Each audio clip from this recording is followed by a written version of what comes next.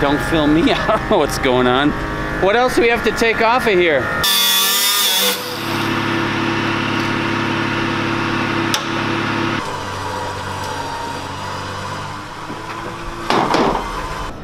Fat boy now. Fat.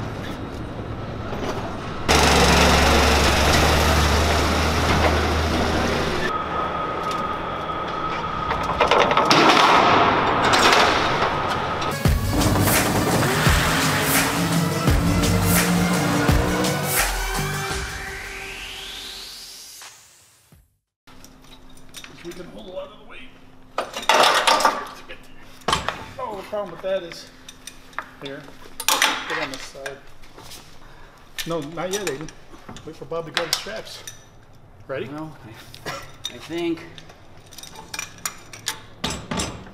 Yeah, go forward. Jesus. What the fuck? Them things are stupid. You gotta build the... It's fucking awkward.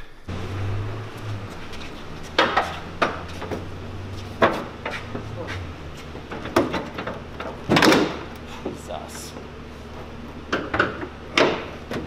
All right, Aiden is installing the windows in the Durango. He said they're held up by friction.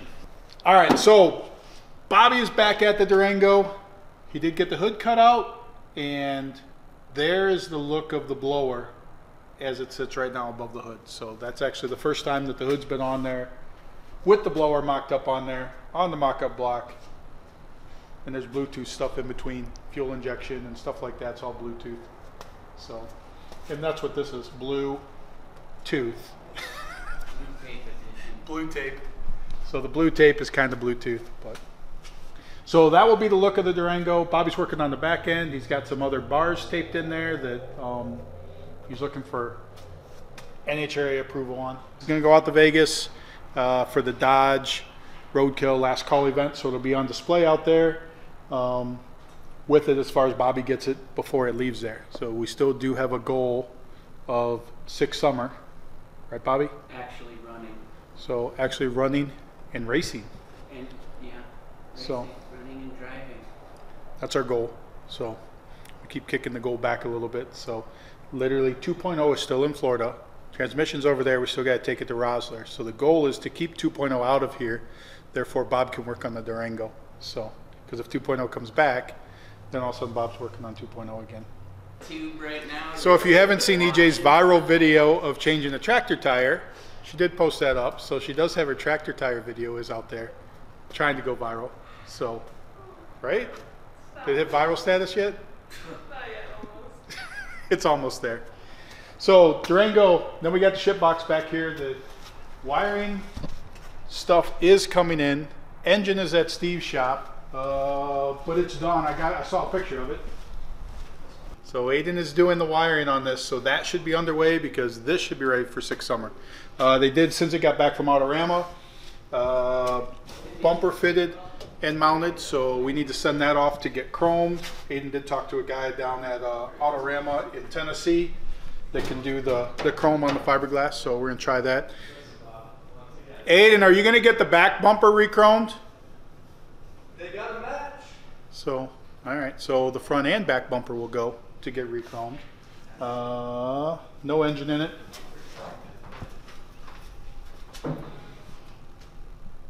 And it is now called the trans is in it. We still gotta do a converter change for it. What else? But the patina on this is actually, I think, cooler than the ship box. Now it's the deuce box. So, but that's coming along, getting the, like I said, wiring done, and Aiden's goal is to have this ready for 6 summer as well. So we got that going. We got the Durango going. St. Patrick's Day coming up. Get your Sick Leprechaun shirt. So that's over on the merch site. Get those while they still last.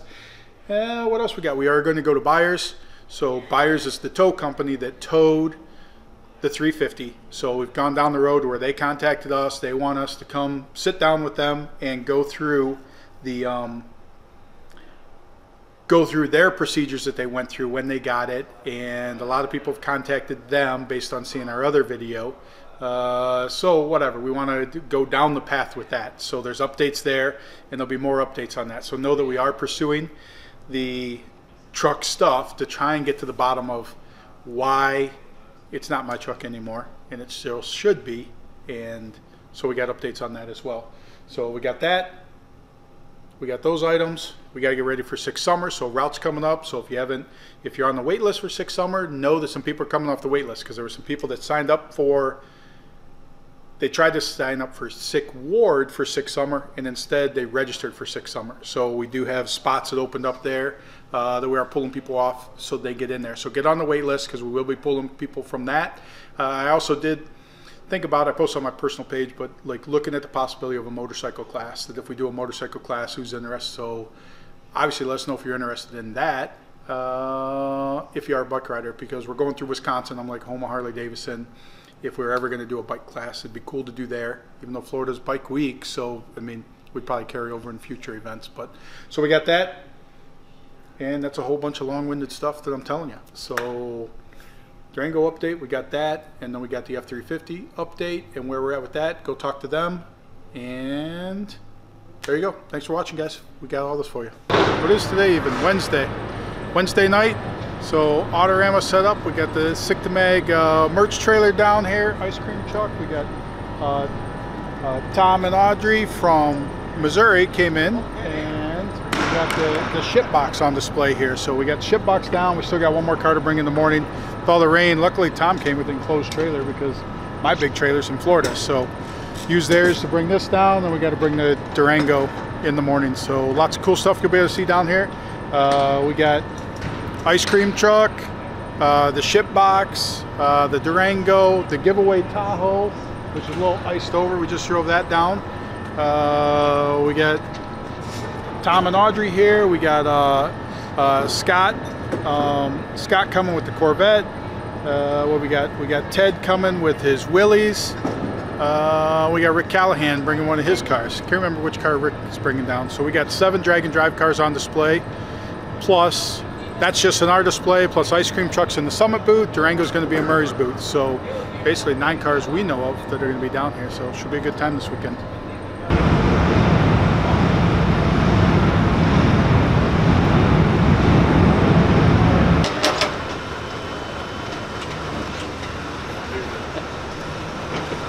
Go that way. This mirror don't work. No! There you go. Cut it.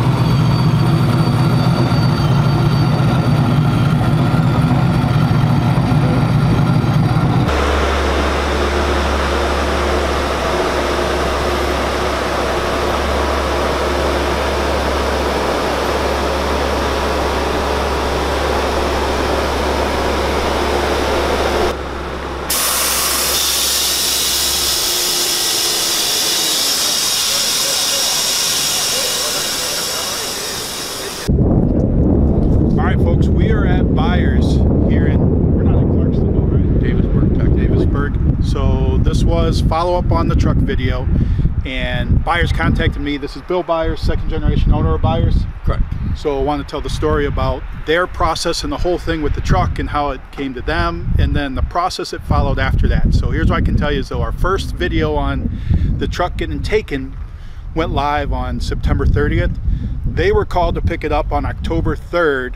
From a local place or whatever around here. So the question is, did that then get dumped right after we reported it and then go through the system? But then once you guys got the call on October 3rd, tell me your process. We got called by a property owner to pick up a vehicle. Under Michigan state law, we contact Oakland County Sheriff's Department. They sent a car out to check the VIN number, to verify the vehicles aren't stolen, and do a third-party inventory on all our impounds. They arrived, found out the vehicle was stolen out of Waterford. They notified Waterford Police Department that the vehicle was recovered stolen. We towed it into our yard under a police hold for Waterford. And then when it goes through that police hold, then you said there's a certain times it start to take face. Well, or they don't take face till Waterford releases it. Or yeah, what's right. Okay. So when it's in here as under a hold, it's being held for Waterford's investigation of the car being stolen. Waterford Police Department called our office, released the vehicle, said they were done with it. So that kicks in a process of the Oakland County Sheriff's Department uses a process of 7 days, and after 7 days they turn it from an impound to an abandoned vehicle under Michigan law, which enacts a system to the Secretary of State that they'll find the registered owner if they're in Michigan. In your case, your vehicle was registered with a Florida plate. Michigan Secretary of State does not reach out of the state of Michigan to notify registered owners. It's not my obligation because I don't have access to what is lien. It's proprietary information. It's personal information. So in Michigan, there's a system where called lien or whatever. I can't remember what the acronym stands for, but that's where the vehicle, like where that stuff's reported at. Now the tow trucks or the towing companies don't have access to contact the owners whatsoever. Like that's where he called the Sheriff's Department. The Sheriff's Department then basically is in charge of finding the owner, and which in turn they contacted Waterford, which is where it was stolen out of, and then went through a process where then Waterford in a very short period of time said that nope, it's good to go, or on to the next step, and then that starts the timing step, which they go when it goes in and they try to find it. If it's not in Michigan, the Sheriff's Department gets back a form which is called a TR-52, which gives us the right to auction it or wherever. There's two ways they can do it, but this would go to auction. Since the vehicle comes back with no registered owner, Oakland County Sheriff's Department takes an extra step above the Michigan state law, and when they list their auction on their website, they put out an asterisk on the left side of it, and that means that there's nobody been contacted, so they let it set for another 30 days. So that auction went by. We waited another 30 days before the vehicle was actually auctioned in January. And that auction is done by the Sheriff's Department, so the Sheriff's Department comes out and then puts on that auction, and then that's where it was auctioned off to John, the guy that was in last video, that is the new owner of it. So basically, I mean, I feel like at least the method of contact, like our system's very flawed for the fact that, like, supposedly, which still haven't confirmed or denied yet, that I did receive a message supposedly from a phone call from Waterford that put all these plans into effect, and that's where all this happened very quickly. That literally, like I said, I mean, our stuff reported solar, our video goes live September 30th. The vehicle's abandoned on October 3rd. They pick it up, and the whole process begins. The Waterford releases it, and then any way, shape, or form, like it was in their possession from October 3rd, was listed in the first auction in December, but actually got auctioned off in January. It never got notified about any of it. So that's the part where the towing company did their due diligence as far as what they're required to do. So is there... We did our due diligence. The Oakland County Sheriff's Department did their due diligence, and where it goes from there is, you know, up to the state or to other police departments or whatever, how it goes. So that's the update from buyers in that part of it. So I feel like we're a news investigation team, and it's an ongoing investigation for us to look into some of the other links in it, but we did get to close out one link in the chain of events that happened. So appreciate your time, Bill. I appreciate it. Cool. Straightening it out. All right, thanks guys. On to the next. All right, so we have tracked down, this is where the truck got picked up from when it got towed or reported as an abandoned vehicle. And what's weird is, like, so far what I've been told is like that somebody just moved in and then it was in their driveway. I thought we were going to go to a private place, but we're in a freaking apartment complex. So like, who was in charge of figuring out that this thing was just here? I don't know. Once again, weird dates. October 3rd it got picked up. our video went live on September 30th. So who became wise to our video possibly that then said, ah, forget this, we got to get rid of this. So not sure. Questions, questions, questions. Who knows? Stay tuned. Full story at 10. Thanks, folks. All right, so you just saw the buyers. You saw us go to the place where it was picked up from, and everything just continues to lead to more questions. Like, because I mean, literally, once again, this thing got stolen in September. Our video comes out September 30th. It gets reported as needing picked up from a private thing on October 3rd. We took you there, and it just doesn't add up. It left our property, as you saw in our first video, intentionally taken.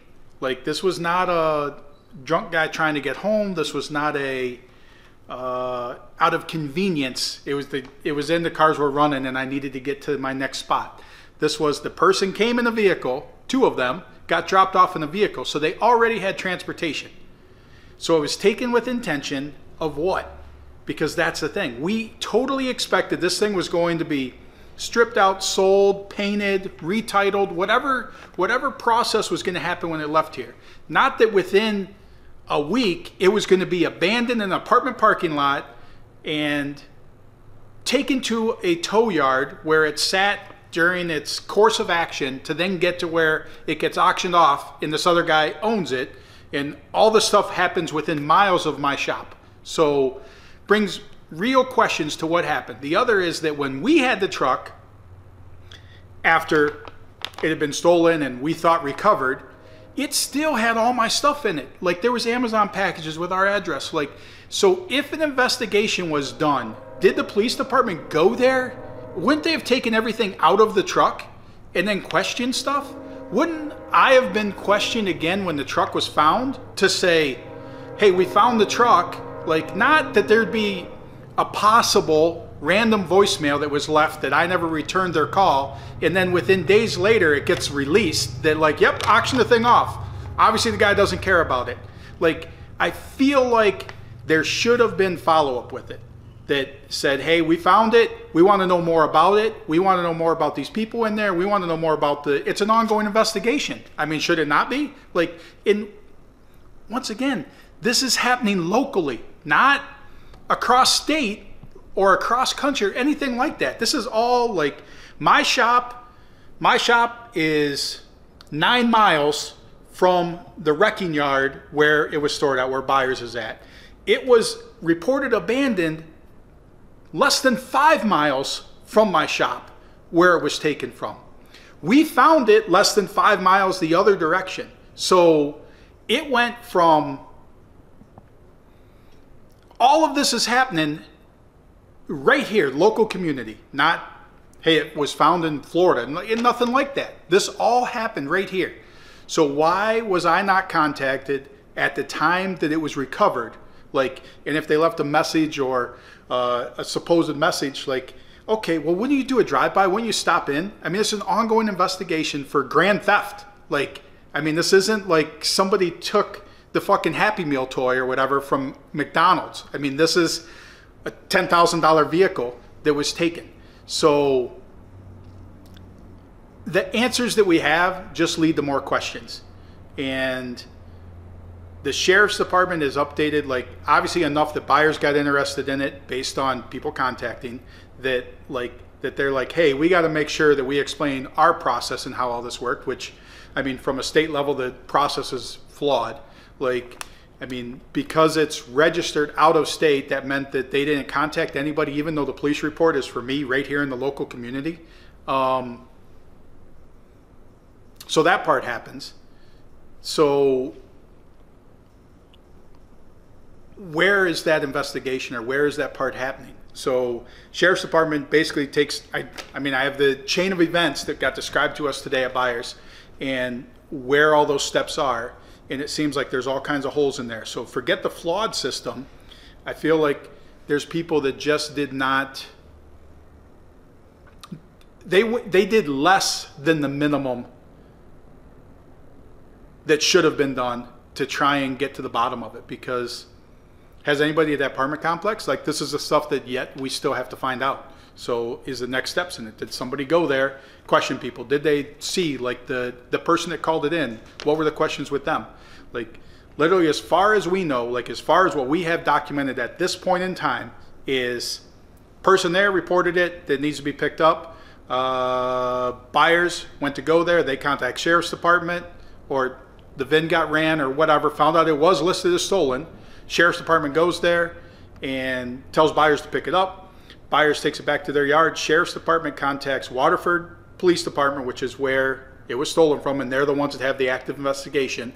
And then from there, I got nothing other than Waterford Police Department calling buyers and saying, yep, go ahead and auction it off. So there's gaps to fill in all the way down to getting to John, the current owner of it, that how did all this stuff come into play? It just seems like there's more questions than answers after we just got some answers to some questions, just lead to more questions. But that's the update on the truck. So we'll be ongoing in our part to try and figure out what we got going on. So, but thanks guys. Bob? How's it going, Tom? Bob? Yeah, how's the it going? camera, the people in camera land would like to know what you got going on with the back of the Durango. I've already messaged? Yep. Oh, well, that X right there isn't enough. And I attached it to the wrong bar, thinking I could stretch the rules a little bit, but it didn't really work out. So now I'm going to add more to strengthen everything and some more down there because we went from a tiny engine to a medium.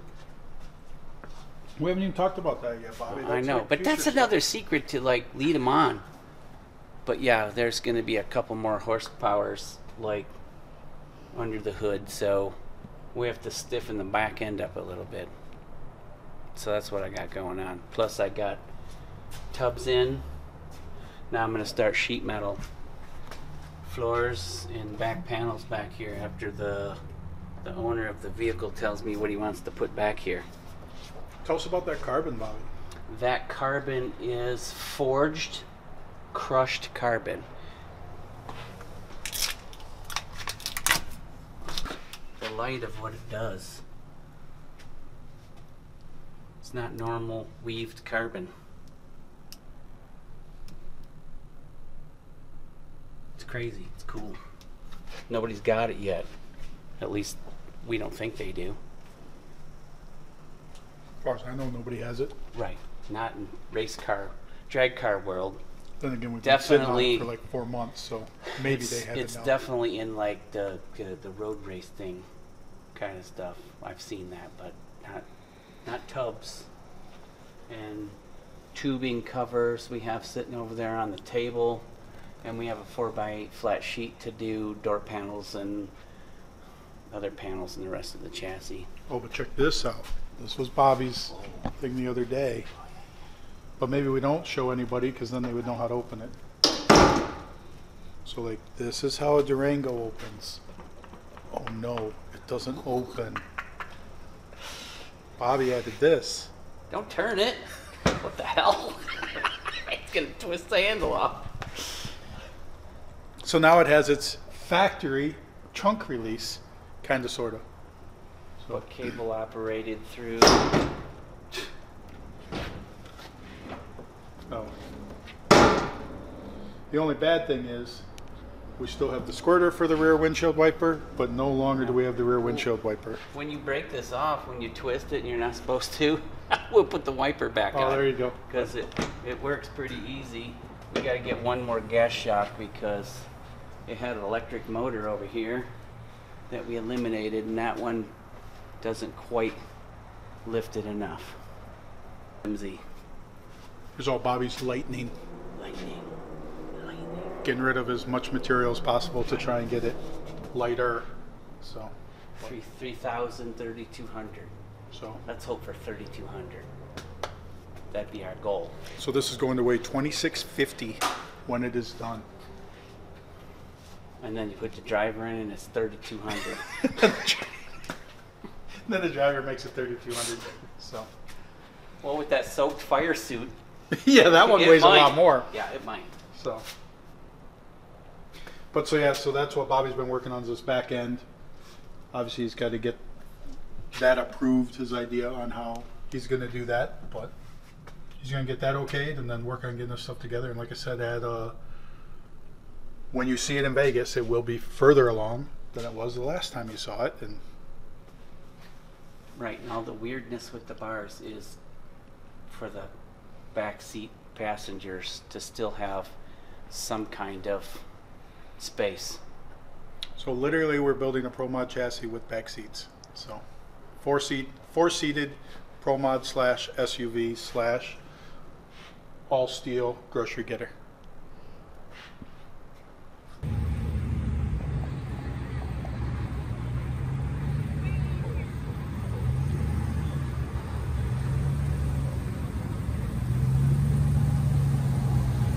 That's us, so pull right behind there.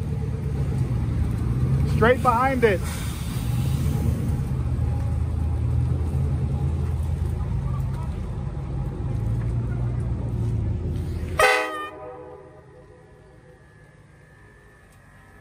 Why is that air compressor working so hard?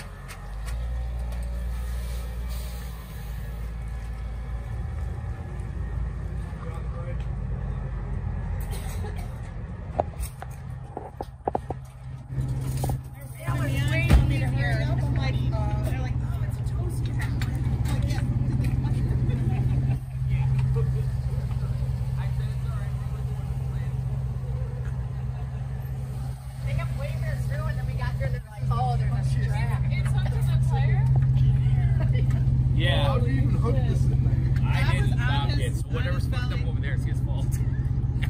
Bob, how the fuck am I supposed to undo this? Hey, it stayed hooked. What are you Yeah. complaining about?